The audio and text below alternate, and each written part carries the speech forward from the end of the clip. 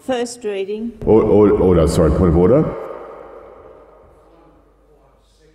The motion by the honourable member for Dawson, I will be seconding it. Okay, so you're a little bit premature. Now or later. You're a little bit premature. You'll need to second the motion after the member for Dawson has spoken. I call the clerk. First reading, a bill for an act about social media services and for related purposes. Order. Is the motion seconded? The member for Kennedy? Yeah, excuse the backwards and forwards. It's the only time ever in my history in Parliament. Order. Is the motion seconded? Yes. If it's not seconded, it will lapse. Yes, I am seconding it, but I want to explain that I haven't had time to read what I am seconding.